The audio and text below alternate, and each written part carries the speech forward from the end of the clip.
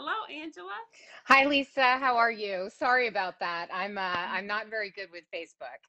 You know what? Then we're a sad pair because I'm not either. The first time I did this, it took us 15 minutes to figure out how to get our guest on. We had Dr. Demert a few months ago, the chief investigator for the lead investigator for the Moderna trial here at GW, the trial I'm in.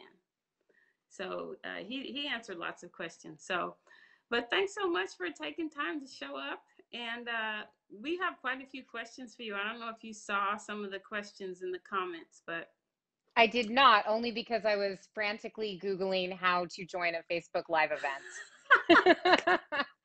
great, no problem. So we're all friendly here.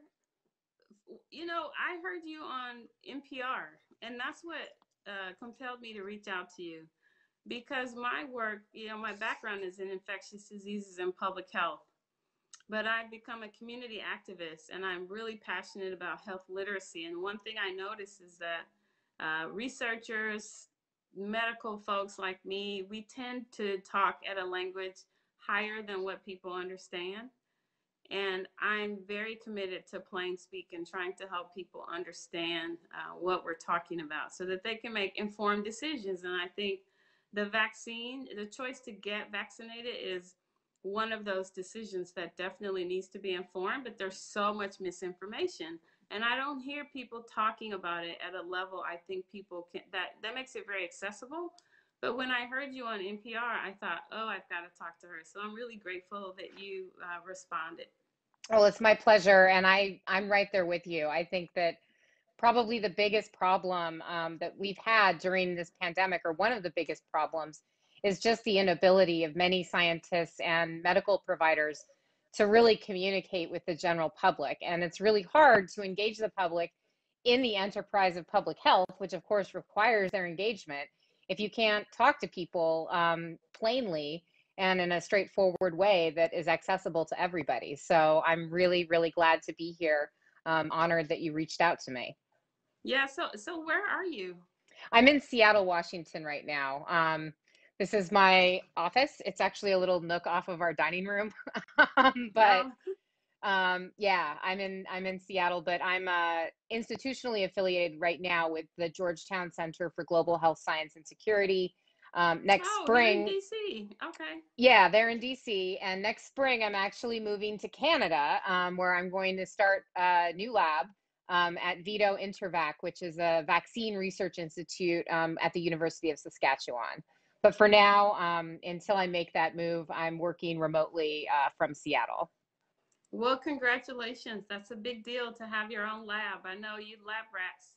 I know enough about that process, having done a little bit of it during my fellowship, that it's a big deal to have your own lab so you can have the creative freedom to do what you want. So good for you. Oh, thank you so much. Yeah, I'm really excited to go work actually on vaccines, which is an area that I know a lot about, but up until now haven't worked on them directly. So I'm really excited about that too. Yeah, so before we jump into the questions, why don't you just talk to people about your background, your professional background, and why you're someone they should listen to when it comes to vaccine science? Well, so I'm a virologist. I got my PhD from Columbia in 2009. Did my postdoctoral fellowship at the University of Washington, and this is where I'm from also, Seattle. And then I went back to Columbia, where I've been for the past 4.5 years. One of the reasons I came back to Seattle was that I was commuting bi-coastally between Seattle and New York, and that was obviously untenable during a pandemic. Why people should listen to me, I don't know that they should listen to me more than they should listen to any other scientist, other than that one of the things that I'm really passionate about too is really empowering people with information and trying to break down my field, which is very filled with jargon, into something that everybody can understand. As somebody who has worked on emerging viruses and the biological host response to infection, I've worked on the past on MERS coronavirus and influenza and Ebola. And now, like most of my colleagues, I'm also working on SARS coronavirus too.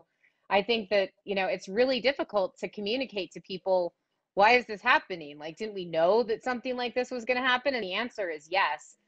we did know about that, but the reasons why the pandemic has been impossible to control really has a lot more to do with leadership and being able to communicate what's actually going on, the importance of being prepared prior to the pandemic, the importance of developing new vaccine technologies, and really getting through to people about the need for the public to be part of the public health enterprise.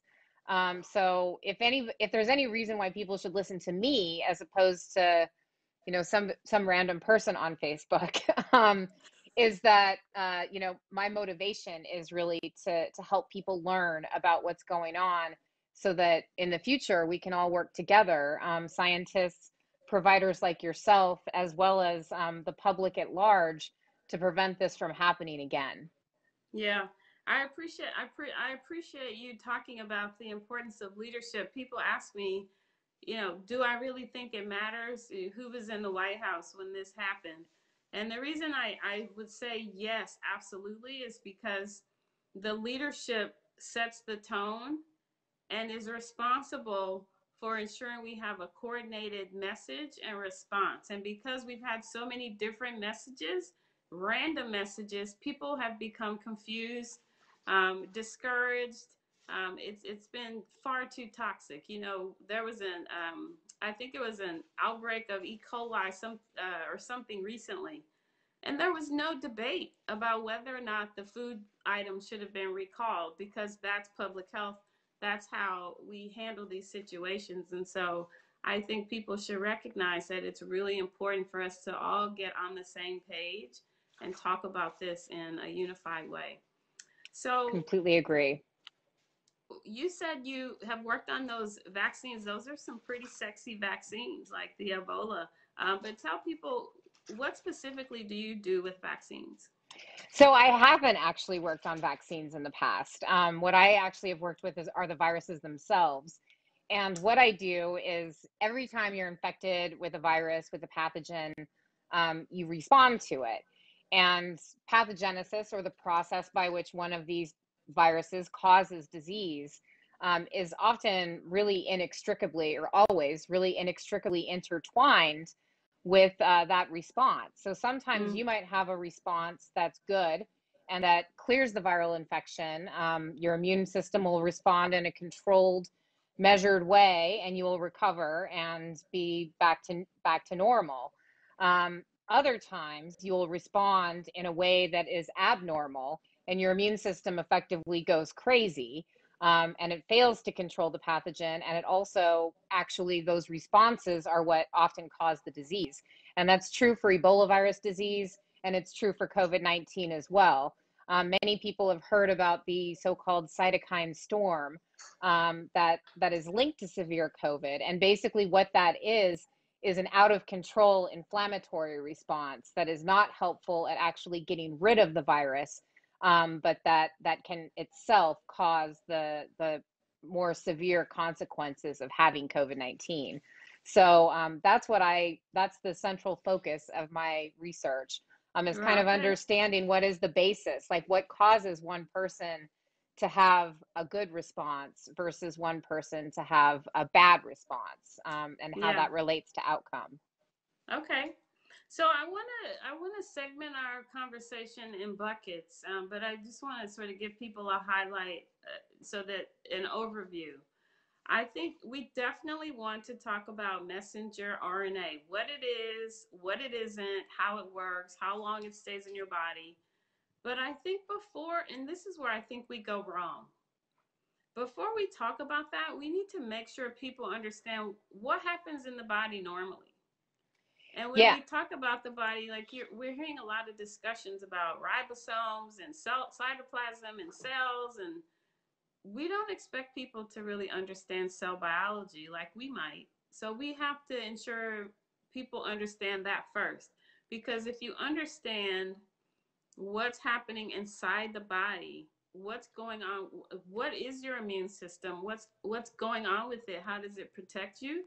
Once you understand that, then I think it's easier to talk about messenger RNA, what it's doing, and why, what the whole situation is with that.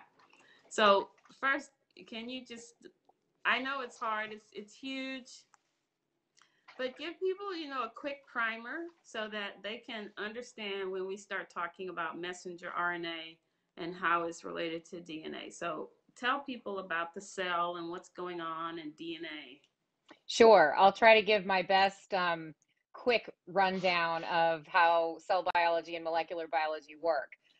So in your cell, you have basically three parts of the cell. There is the membrane of the cell. You can think of that as the borders of the cell. That's the outside of the cell.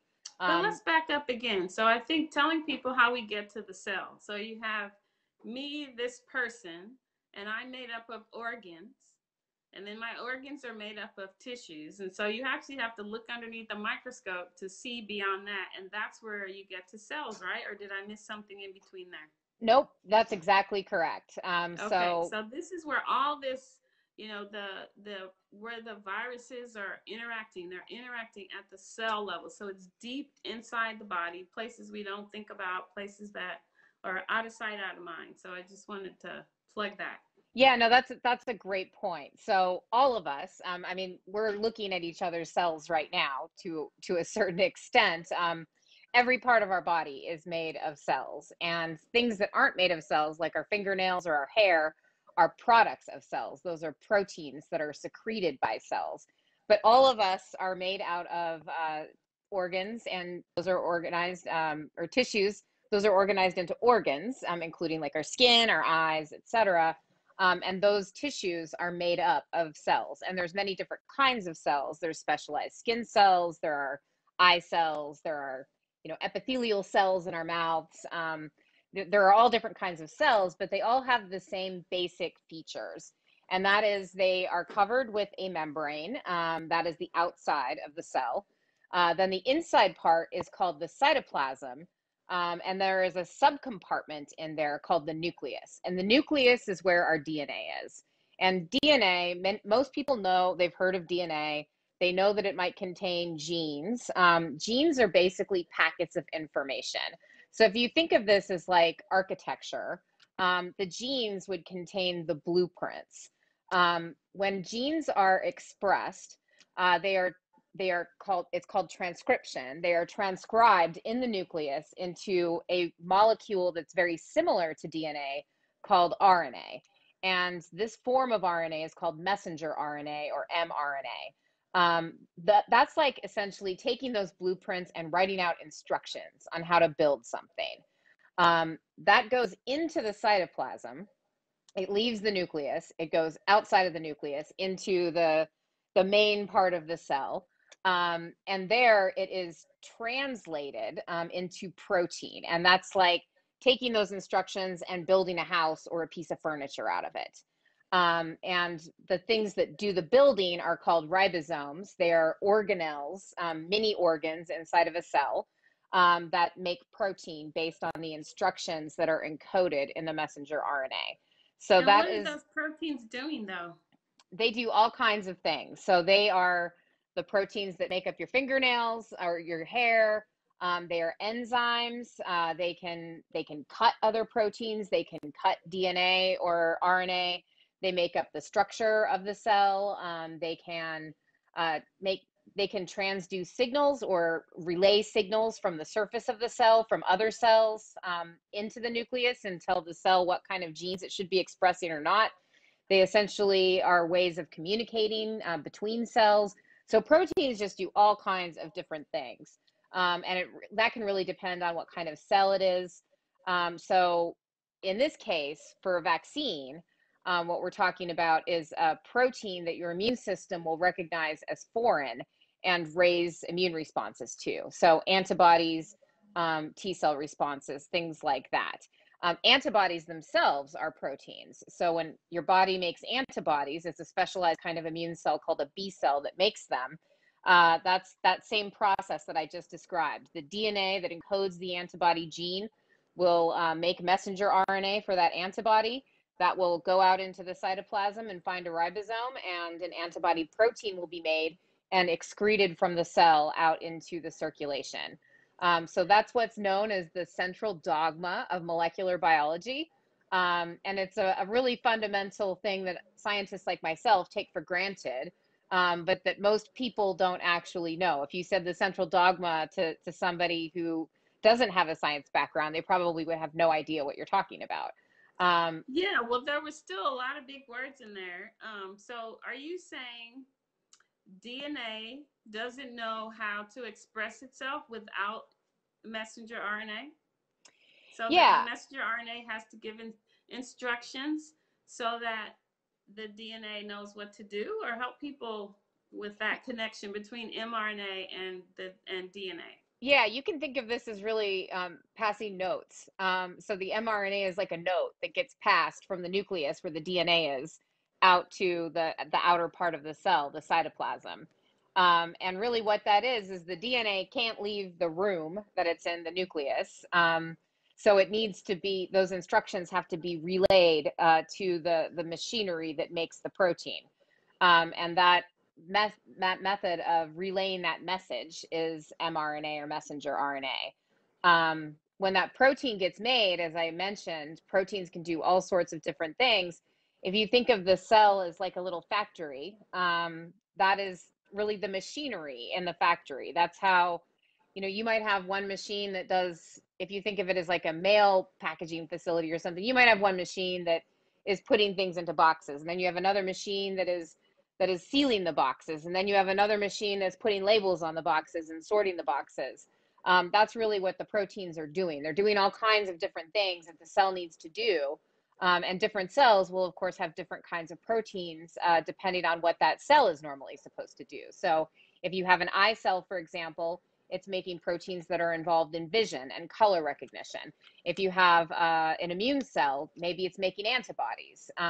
If you have a skin cell, it's going to be making keratin, which is the hard part of your skin, and so forth. So all Yeah. of these proteins are kind of doing different specialized functions. And I realize that was a lot of metaphors that I No, no, mixed up no. It's there, it's but okay. I mean, I'm really harping on this because we really have to make sure people understand what's happening inside their body at the level of where the vaccine and the mRNA is working. And so I need to push a little bit more on this point. So I love the metaphor you gave about the factory, or the the one person's doing this with the box. Someone is, let's say it's a foreman who's overseeing the whole process and saying, Angela, you box, Lisa, you tape, to the next person, you're the one who's shipping. Is the messenger RNA like a foreman that's giving instructions to all the different components in the factory? the messenger RNA is more like the messages that the foreman is giving. The foreman's more like the the guy sitting in the nucleus who's not really interacting with anybody else in the factory. Um, he's giving instructions from a separate room, and the messenger RNA is how those instructions are being given. Okay. So now that we understand messenger RNA's purpose is to give instructions for the body to do whatever. In this case, maybe it's produce antibodies. Before we move on, what are antibodies and what do they do? So, antibodies are a specialized type of protein that are made by a specialized immune cell called a B cell. And antibodies, basically, their main function is to float around in your blood and find something that they're looking for their one true match to bind. And every antibody has its It's own like a special, dance. exactly. It has its own special protein that it's supposed to bind to. Now, the way that our immune system works, and I'm not going to get into this because it's incredibly complicated and I don't even completely understand it, but antibodies are specialized to bind something that is foreign. So antibodies don't normally bind proteins that are already being made by your body. They don't bind things that are encoded by your DNA. Mm-hmm. They're binding foreign things. So they're binding bacteria, they're binding viruses, they're binding other pathogens that can cause an infection and getting rid of them. And the purpose of the antibody is to either coat the pathogen completely or to interfere with something that the pathogen has to do in order to cause an infection. They also will sort of signal by binding, they'll signal other parts of your immune system to come in and really kind of clean up the infection overall. So there's a bunch of different players on an immune system, in the immune system. You can think of that sort of like a football team. Maybe the antibodies are kind of like the secondary. They're running around and tackling people before they can get a touchdown. Then you have blockers on the line who are preventing, hopefully, the quarterback on the other team from even getting a pass off. But antibodies are really, their goal is to run around or float around in your blood and find the one thing that is their true match, bind to it so that they can say, hey, this is dangerous. Let's get this out of here before it can cause an infection. Yes, excellent. So this is the basis for why we give vaccines, because we want to, and I've also heard of the analogy of the lock and the key. So the antibody has to bind to something that it matches with. And if it doesn't, and that's usually our own bodies, right? Yeah, so, well, the antibodies should not bind things in our own bodies That's what I because, mean. So if yeah, it yeah, doesn't fit, right? So if it doesn't find a match, it means, okay, that's safe. Like, this is normal. Like, this is Lisa. But if I come in contact with coronavirus, it recognizes, oh, wow, that's not Lisa. And then it should fit, like the lock and the key, and then it destroys it, or it creates a response to protect me. that's right. So there's a process while while B cells are developing in which they sort of, it's like almost testing a bunch of locks with a bunch of keys. And if they find anything that matches that belongs to you, those B cells will be killed effectively. So you can't make any antibodies that will fit any locks or keys that belong to the host, or in this case, you. Yeah. The only antibodies then that are left behind are antibodies that will randomly fit any other type of lock. If you think of the antibody as the key, I guess the other type of any other type of lock that comes in will be foreign, and that's how the antibodies know that this is something that they should respond to. Awesome. Okay, so I think I beat that horse enough. If folks are watching and you still have questions about how the immune system works at the cellular level, just leave them below and we'll come back. So now I want to shift and then talk about messenger RNA. There have been videos coming my way, experts proclaiming that it's terrible. They're injecting technology in us. Why is it new? I'm sure you've seen all of this. So please tell us, what is messenger RNA and what is it doing in these vaccines? So as I just mentioned, messenger RNA is not in itself new technology. This is It's something that, not new technology. well, messenger RNA vaccines are new technology, but messenger RNA itself, what the vaccine is actually made of, is not. As I just said, as we just discussed, messenger RNA is a fundamental part of how your cells work. Your cells would not function without messenger RNA. So the idea behind messenger RNA vaccines is that they are encoding a protein that's on the surface of the virus particle, which is what those antibodies that we were just discussing will recognize. Normally, if you were exposed to SARS coronavirus 2, you would have antibodies that would recognize the spike protein that's on the surface of the virus particle. And this is important in terms of understanding how these vaccines work, because antibodies will bind the spike protein, again, that's on the surface of the virus particle. And if they bind it in the right spot, what's called the RBD, or the receptor binding domain, that will prevent the virus from being able to infect a cell. So that normally happens with your immune system if you are infected. If you have COVID, this process will occur, but it won't occur necessarily right when you are exposed to the virus. So the point of vaccines is to basically give your immune system a heads up that it might be encountering this spike protein. And that way, your immune system will be able to respond to it right away, and you might not get infected. And if you do get infected, then you might not have as severe of disease as you would if you had this lag in protection that normally happens the first time you're exposed to a given virus. So these these vaccines are working basically by putting messenger RNA that encodes the spike protein into your So when you cells. say encodes, what does that mean? Encodes the spike protein. It's basically telling the protein making machinery of your cells how to make spike protein. And so then your cells will make the spike protein, but they're not making virus because the rest of the virus isn't even there. They're just making the spike protein. Then that spike protein gets secreted from those cells that it's being produced in.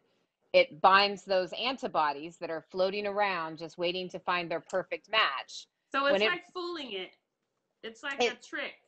it's fooling your immune system into thinking that you have COVID, but you actually don't. And there's no virus present. It's just making the one protein that your immune system will respond to really effectively. The next time you are exposed to the actual virus, your immune system will be ready for it, and it will keep you from getting infected or keep you from getting very sick. So why do people think messenger RNA will alter your DNA permanently? Why are they saying that? I think that that has to do with the fact that messenger RNA is a similar molecule to DNA. There's, a very minor biochemical difference between RNA and DNA. One of them, DNA, is deoxyribonucleic acid. RNA is ribonucleic acid. It has to do with a biochemical group that's in a certain spot on the molecule. So they're very closely related molecules, but they do different things. And as I was mentioning before with our factory analogy, if the DNA is a foreman sitting in a separate room from everything else, including the machinery that makes proteins, messenger RNA doesn't go into that room. So there is no way for a messenger RNA vaccine to actually get into the foreman's room and do something to the foreman. It's a one-way street in terms of those messages coming out of the foreman's office, but nobody's allowed to go in there. So Right when you on. give somebody a messenger RNA vaccine, it's going to make the protein, but it's not going to actually go in and interfere with your DNA and change you genetically. And that's important because it makes the protein that's going to trick the body into thinking it has been exposed to coronavirus. That's right. And also, this is really important. One thing that is really just a pain for all people who work in the lab with RNA is that it's a very unstable molecule. So it What does doesn't, that mean? that means that it doesn't hang around for a long time. It's going to go in there. I heard one of my colleagues compared it, and I love this analogy, to a Snapchat message.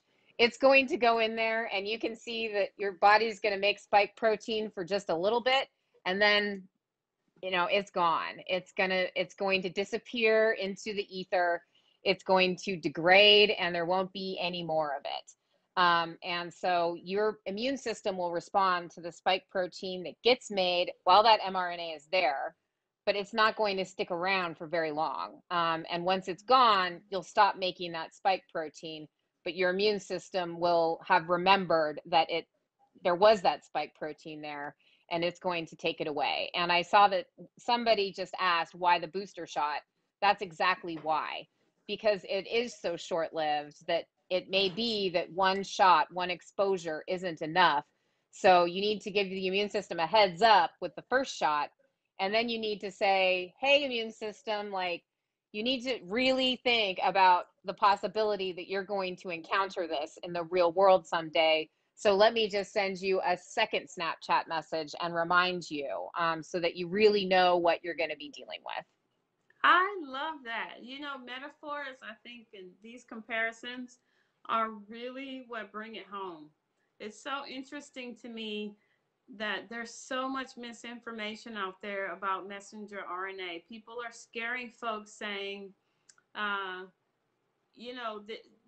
that there's gonna be long-term effects. Women will be infertile. It can cause cancer. Your DNA will never be the same. But I think these metaphors you're offering about the foramen in the cell, and the foramen is dictating everything and cannot come in contact with the messenger RNA. And the fact that it disappears very quickly, like how long does it stick around? Are we talking a few days? Are we talking a few weeks? It probably depends on the person to a certain degree and the dose, but probably no more than a couple days. Yeah, okay.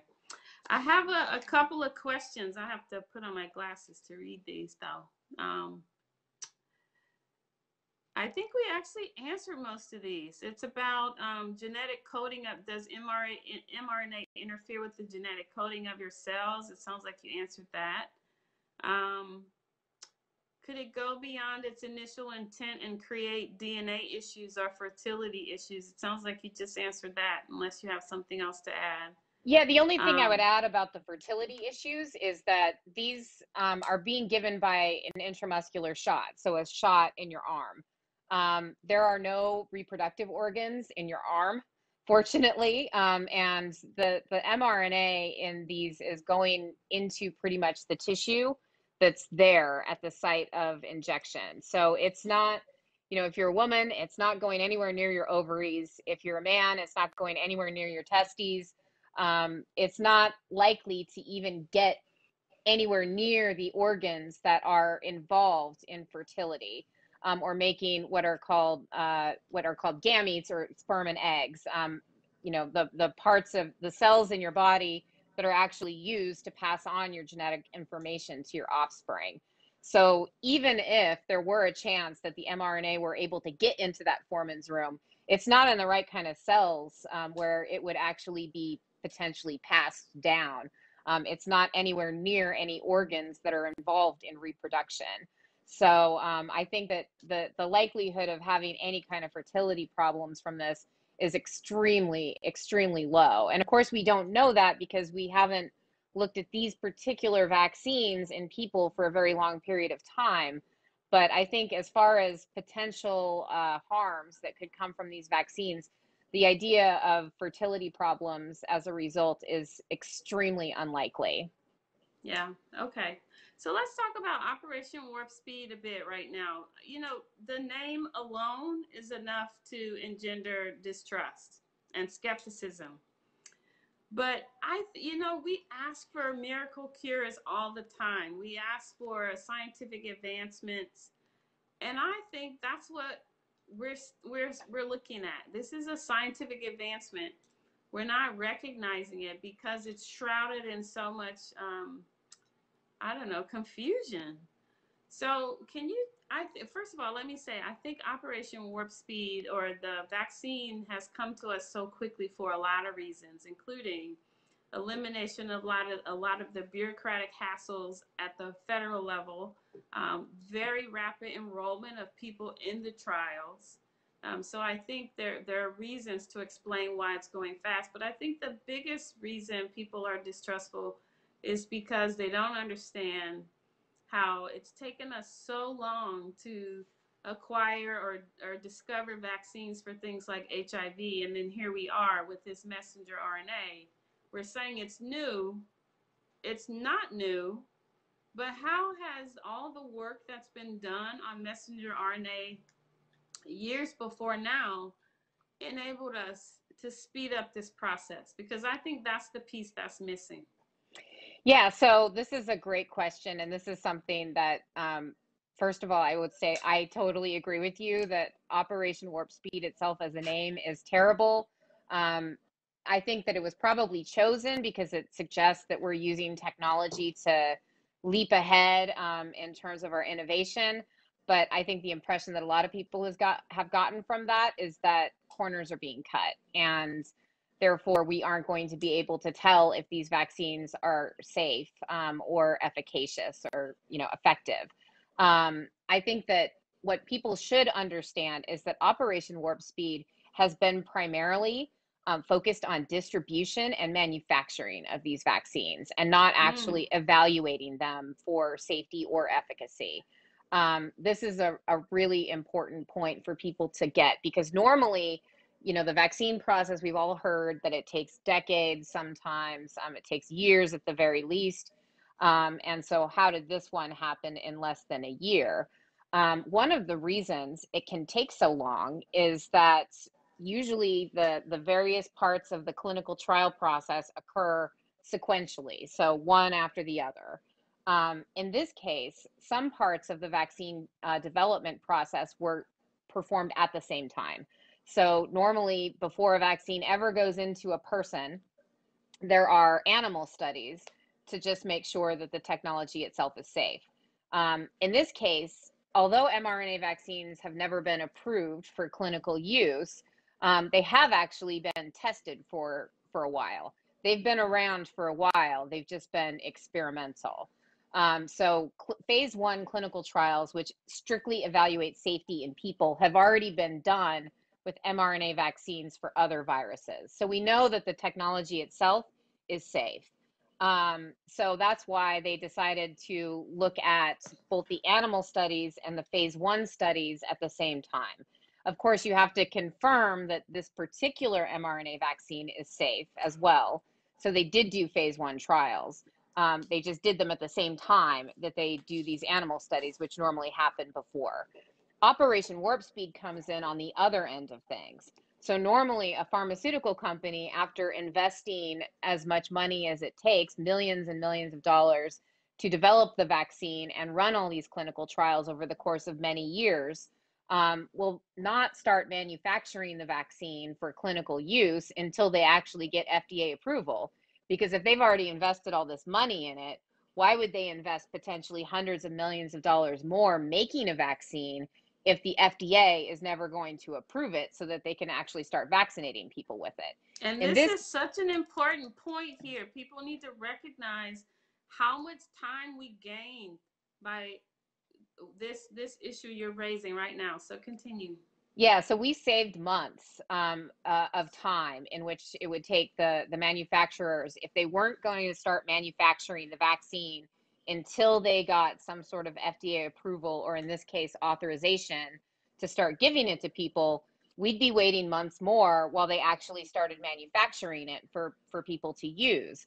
Because the experimental vaccines that are used in animals, or that are used to develop the vaccine, are not manufactured to the same standard that things are when they're used in human patients. So you can manufacture a small amount for use in a clinical trial, but when you're manufacturing hundreds of millions of doses, that costs a lot of money, because you have to do it in a way where you're ensuring that those vaccines are safe. There's quality control to make sure that you're getting vaccinated with what you think you're getting vaccinated with, to make sure all the dosing is all right, to make sure that the containers themselves are sterile and safe. So there's a lot of things that go into what are called good manufacturing practices, or GMP manufacturing, for clinical products. So by investing in that manufacturing process, providing manufacturers with the funds to actually start manufacturing these vaccines for use in people before they're getting approval, has really shaved months off of the scale of time that would normally be required. And it's really, really important for people to understand that that is where the majority of Operation Warp Speed funding has gone. The other aspect of that is distribution. So these mRNA vaccines, as I said, mRNA is a pain of a molecule to work with, because it's very unstable. So you have to keep it in extreme cold. You have to keep it colder than most other vaccines. And that's going to present a huge distribution challenge. Most clinics and your local Walgreens or CVS does not have a minus 80 degrees Celsius freezer, which is what you need to store this vaccine for longer periods of time. So for people who don't have that in their communities, which are many, many communities in the US, it will have to be stored in dry ice, or there has to be an effort to purchase these ultra cold freezers that will allow people to get large shipments of the vaccine and store them, so that the vaccine will be good when you actually are vaccinating people. This is a really big logistical challenge, and that's where a lot of Operation Warp Speed's other funding has gone. It hasn't gone into just throwing money at the clinical trial process and making it go faster at the expense of getting good quality safety and efficacy data. And I will say that over the last, I I guess, day and a half, I have been reviewing the packets that Pfizer and BioNTech submitted to the FDA. And I have to say, from my own perspective, really the only thing we've sacrificed in doing the trials this quickly is an understanding of how long the protection will last from these vaccines. So what's called And there's a durability. question about that too. Yeah. Yeah. So the short answer is that we don't know how durable these vaccines are. We don't know how long the protection will last. But I think that's okay in this situation, partly because we could just have another booster shot if protection doesn't last for years and years and years. But we do have some data that suggests the protection does last for at least 3 months. Just understanding how the immune system works, knowing what we know about other vaccines, if something lasts for 3 months, it's probably going to last, I would say, conservatively for a year. So we won't know that until we start following people for longer periods of time. But right now we're in a crisis situation, so we only actually need short-term protection right now, urgently, to get Right. transmission under control, to get the burden off of our hospital systems, which is, I think, going to be one of the biggest benefits of vaccination. So we've sacrificed that, but based on all of the safety and efficacy data I've seen from this trial, which did include over 40,000 participants, they collect safety data from all of those participants. This vaccine is something that I would feel comfortable taking, and I would feel comfortable recommending it to my family, including my older parents, including my kids, And is including. that because you felt like your parents were represented in the studies? Well, I do, and my parents aren't in the highest risk age group. My parents are in their late 60s, but my dad does have a heart condition. I myself have asthma, and there are some risks. Now, I think that representation is absolutely critical, and I'm happy to discuss that more. These studies have, Please do. Yeah. yeah, these trials did go a little bit slower because they did make a point to enroll people who are from racial groups that have been disproportionately affected by this pandemic. And this Like is Black some people and like Black Hispanic people people. Yeah. and Hispanic people and Indigenous people. And I think that this is something that people really need to understand about why these groups are disproportionately affected, because it also really affects how we are going to increase vaccine confidence. Those groups there is not a biological reason why Black people have worse COVID-19 outcomes. The issue is that they are suffering from pervasive systemic health disparities, a lack of access to health care, other comorbidities that are the result of decades and even centuries of systemic racism. And what's a comorbidity? Examples of comorbidities? A comorbidity is another health condition that you have that increases your risk of severe COVID-19. So it is not because of DNA that people of color have worse outcomes. It is because of a differential lack of access to the same health care that white people have generally. And And we that's have higher rates of diabetes, heart disease, cancer, and so on. Yeah. precisely, those are exactly those comorbidities that And I was obesity. referring to. It turns out obesity seems to be one of the biggest risk factors. Is that right? So there's a big question about obesity, because obesity is also associated with some of these other comorbidities. Right. So is it the obesity, or is it the fact that you are obese and that has resulted in a heart condition or type 2 diabetes? Right. Okay. So that's a very confusing one. I don't think there's a clear answer. I've heard arguments to say that obesity alone is a risk factor, and also arguments the other way saying that it's really incidental, and because Mm, obesity is associated with these other conditions.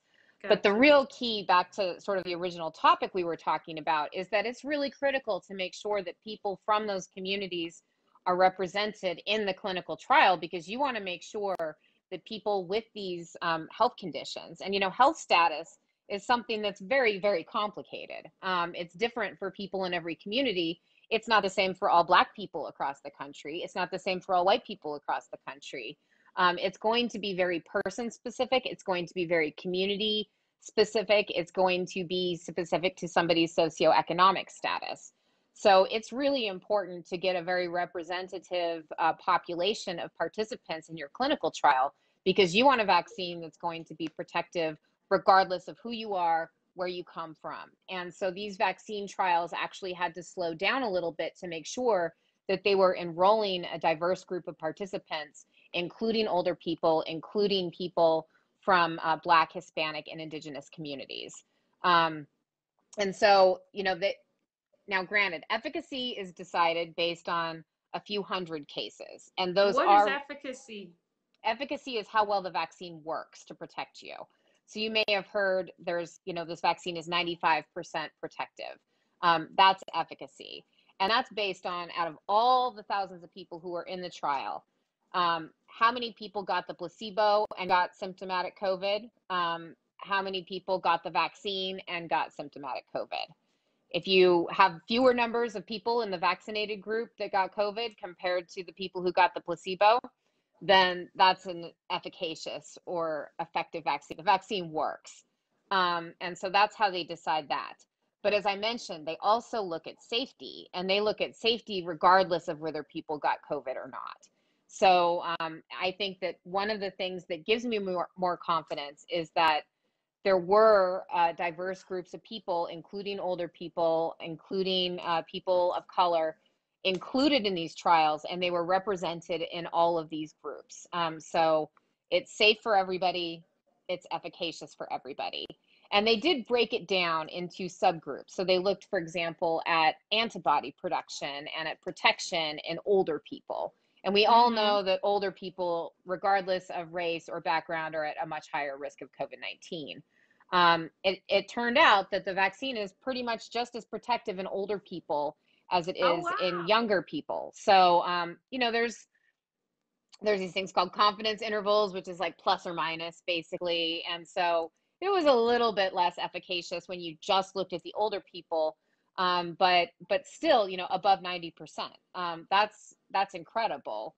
That suggests that you know what it is, because I'm hearing questions about, people pushing back about giving, prioritizing older people when there's so many people with chronic health conditions, because we do know usually older people don't have as great a response to vaccines. So that's really great news. And I think their point is, well, if older people don't respond well to vaccines, why are we giving it to them? We should be giving it to, people who are dying, at the highest rates. So that's really great news. It's fantastic news. And I will say that, distributing the vaccine, prioritizing who gets it first, that's a really complicated topic. And I'm the first to say I'm not a bioethicist.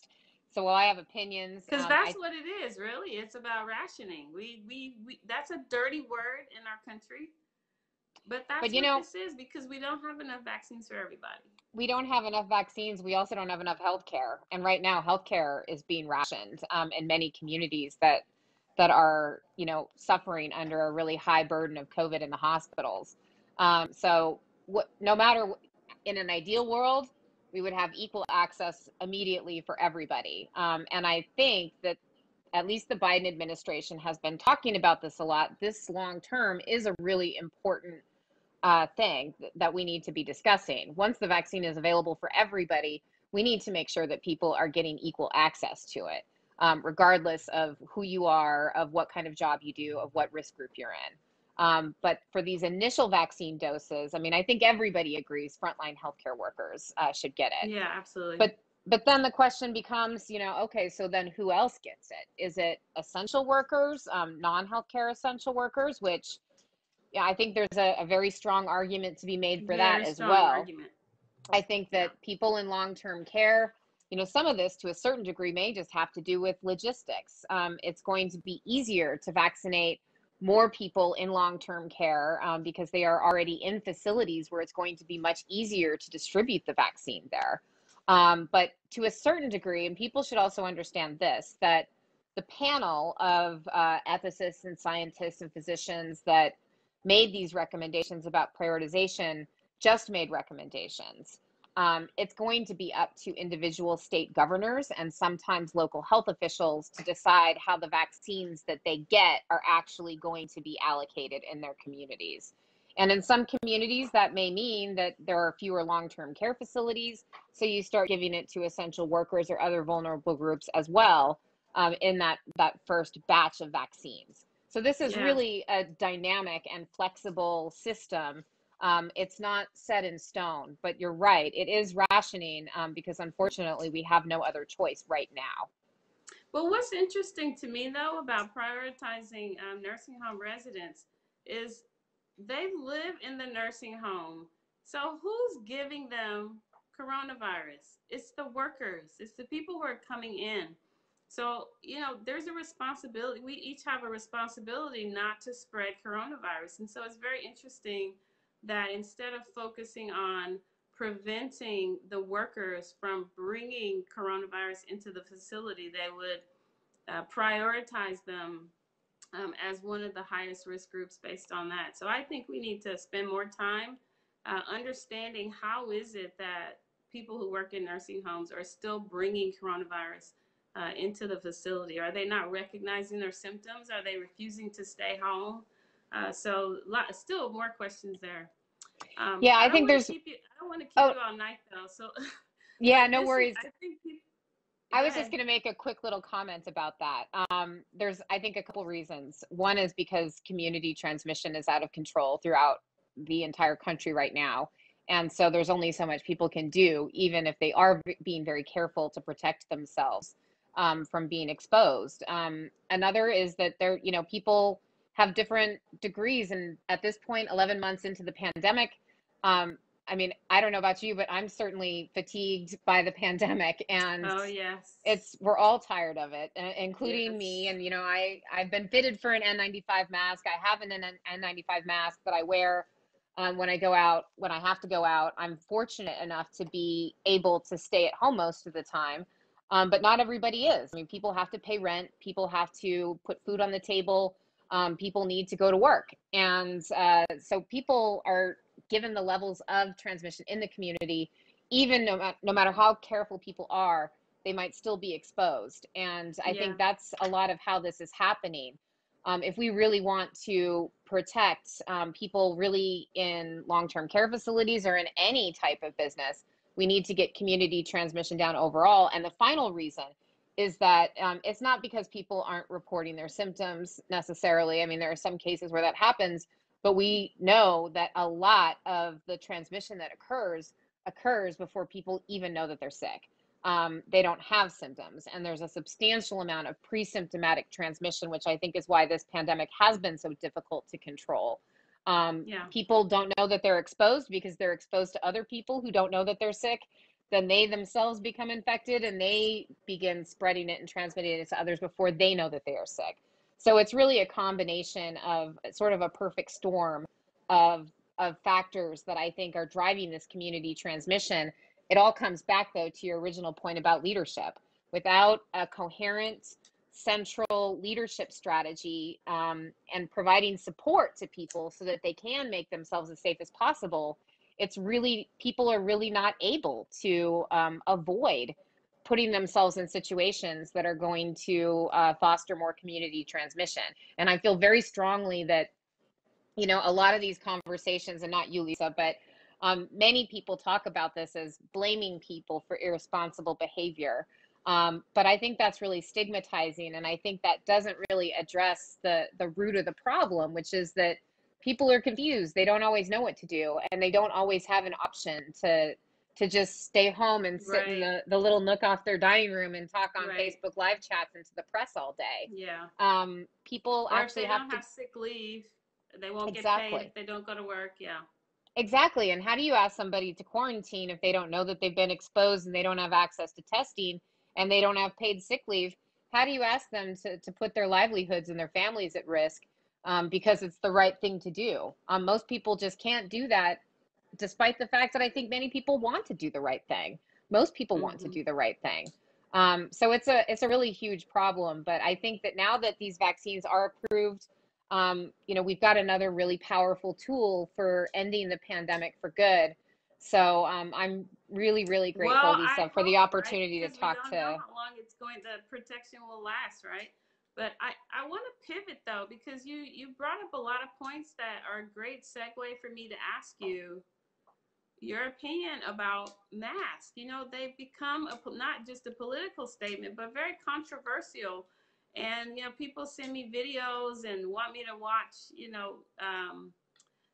these commentaries about how it's not based on science and the data are not compelling. And one study says that's science, period. You can, yesterday we heard that coffee is bad for you. The next, tomorrow we're going to hear it's good for you. So science is not perfect, but what can you tell people about wearing masks? Because it seems like even if we don't know 100% if it works, like what have we got to lose? What's the alternative? We've got to get out of this. So what's your feeling about the masks? So this is something that has really bothered me through the entire pandemic, and that is that people really want black or white definitive answers on everything. And they tend to think that masks either work completely 100% or they don't work at all. And the reality is something in the middle. So risk reduction is additive. Masks work. Masks work even better if you're also able to physically distance from somebody. That works even better if you're also able to ventilate the space that you're in. And that works even better if you're able to avoid crowded gatherings. That works Good even point. better still if you're washing your hands and practicing good hand hygiene. That works even better still if you get sick and you have symptoms and you're able to stay home. So all of these things stacked on top of each other are what are really going to be helpful, I think. And there's a graphic going around, the Swiss cheese model. And if you think of it as different layers of Swiss cheese, all with holes in different places, you might have virus getting through one of the holes. Let's say you're wearing the first slice of cheese is a mask. So you've got some virus getting through there. The next slice of cheese is social distancing. Maybe there's two holes right next to each other, and so it's still getting Right through. on. The next one is a vaccine, and then you come to a place where there's no hole, and so the virus stops. And if you look at this over mask, social distancing, staying home, avoiding crowds, all of these different non-pharmaceutical interventions, you add vaccines to that too, you're going to get to a point where you've reduced risk so much that it really does have a meaningful effect on transmission. That's And outstanding. I'd say long term vaccines, if we can get transmission down using these other measures with vaccines and eventually convince enough people to get vaccinated that we reach what's called the herd immunity threshold, in which enough people are immune to the virus that it can't spread anymore in the population, that's how we're going to end this for good. Yeah.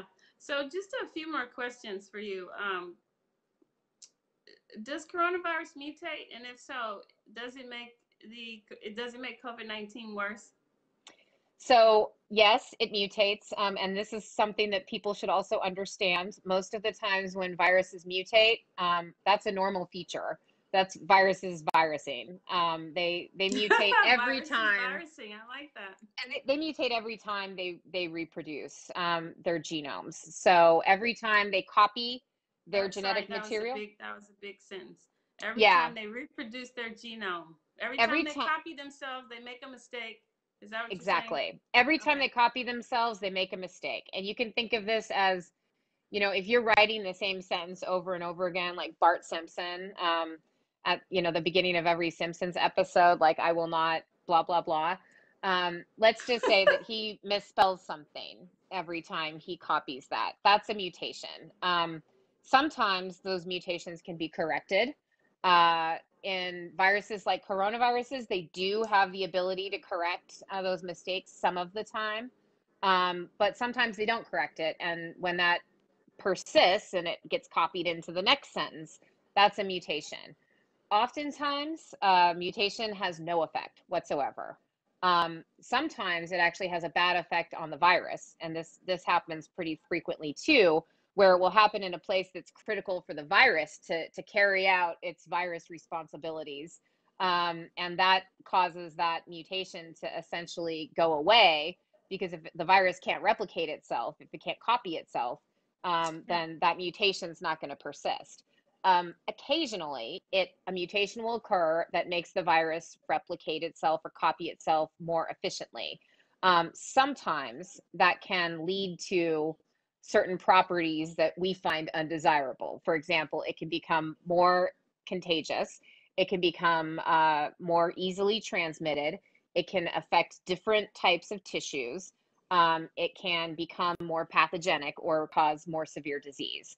But there's no evidence that any of the mutations that have been reported so far for this virus are causing any of those things to happen. Awesome. There's been one mutation.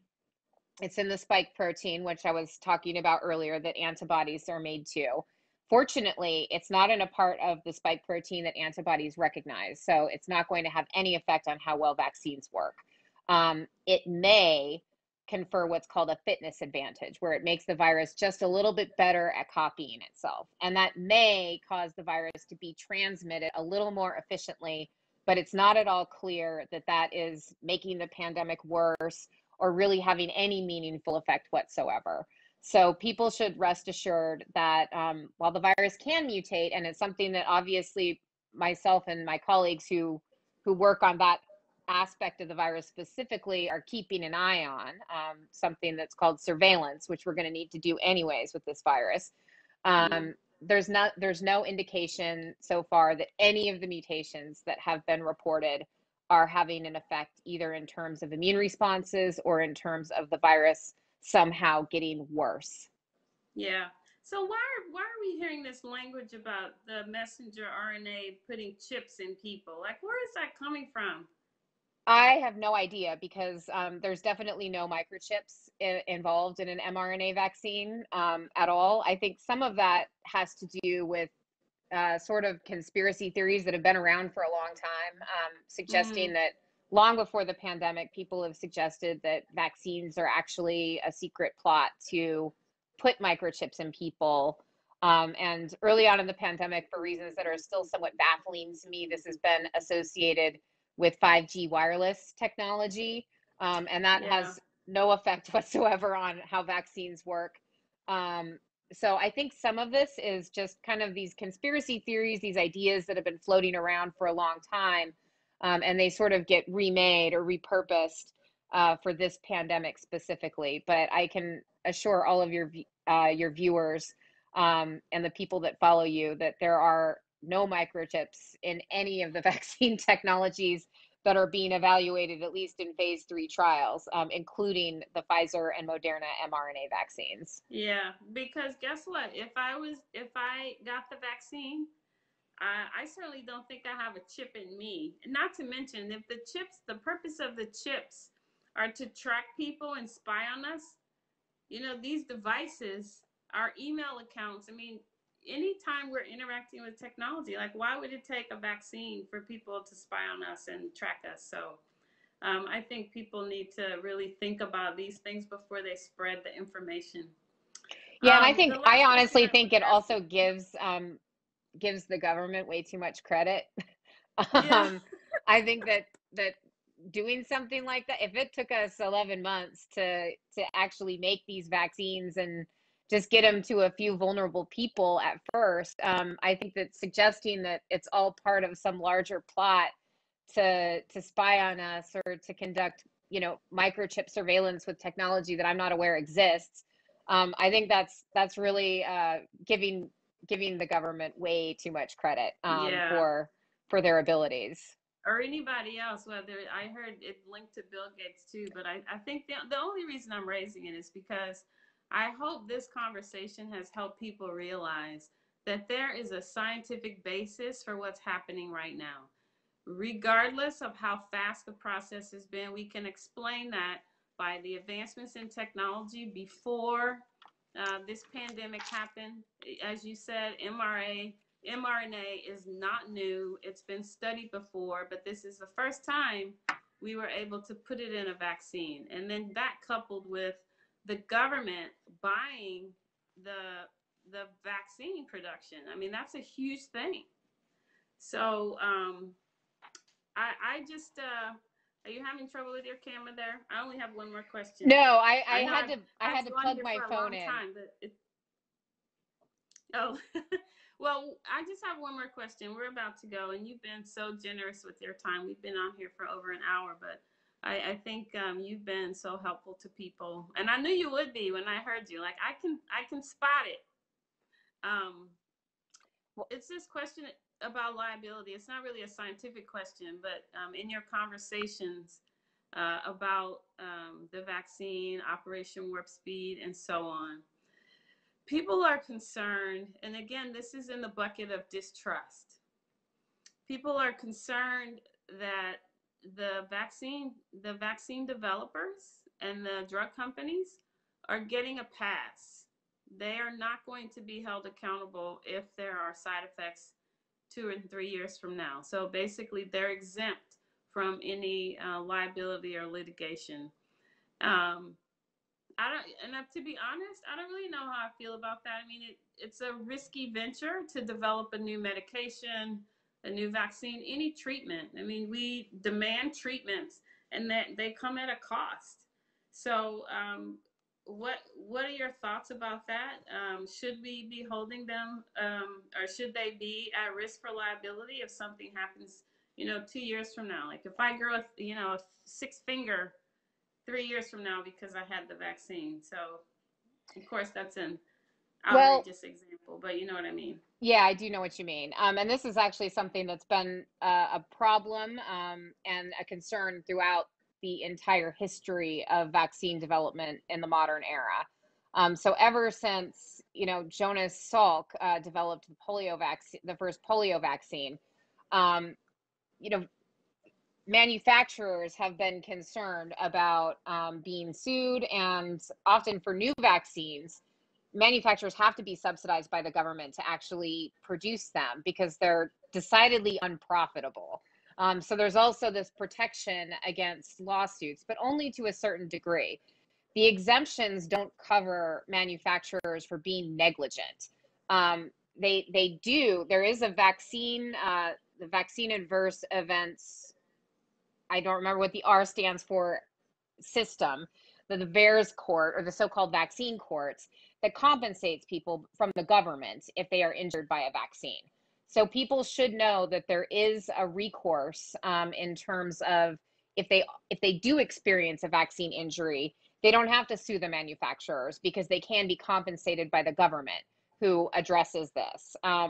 If a manufacturer is really bad, if they're a bad actor, then they can be held liable because this exemption from civil litigation only covers the side effects from the vaccines themselves. The manufacturer is not making the vaccine correctly. If they package something else that they say is the vaccine, anything like that, they can still be held liable for. So people should rest assured that it's not as though the manufacturers have gotten a completely free pass and they've gotten all this money to just sort of take and enjoy and like light cigars with $100 bills with. They can still be held liable for severe negligence, and there are mechanisms to compensate people should they be injured by a vaccine. But people should also understand that really, really severe vaccine injuries like that are extremely rare. And normally those are not detected until vaccines go out into the whole population because they're so rare that you won't detect them in a phase 3 clinical trial, including one that involves tens of thousands of participants. These are 1 in a million, 1 in 2 million type events. But for those people, as much as that is terrible, there is a mechanism with the government to compensate people for that. Excellent. Well, Dr. Angela Rasmussen, did I say that right? You did. Thank you so much for keeping it real, down to earth. I love the metaphors. I even learned some things from you about how to communicate about some of these scientific principles. So, do you have any last words before we go? Well, right back at you. And I'm just really, really grateful to have the opportunity to talk with you about this. I learned a lot from you too. And it's really great to talk to somebody who is very knowledgeable and also keeps me accountable for the entire audience because no matter how hard I try, sometimes I can't help talking We about all do it. nuclear I do it too. localization and cytoplasm sometimes. So So thank you for keeping me on point and just really for having this great discussion. It's really a privilege to be able to communicate with your followers and to chat with you too. Yeah, and thank you so much for your work. So, everybody, thanks for tuning in. And this was an amazing discussion. So, you can also follow Dr. Angie on Twitter to see what she's up to. So, thank you guys very much. If you have more questions, just leave them below and we'll get back to you. So, thanks a lot, Dr. Angie. Good night. Thank you. Good night, Lisa. Take care. Dr.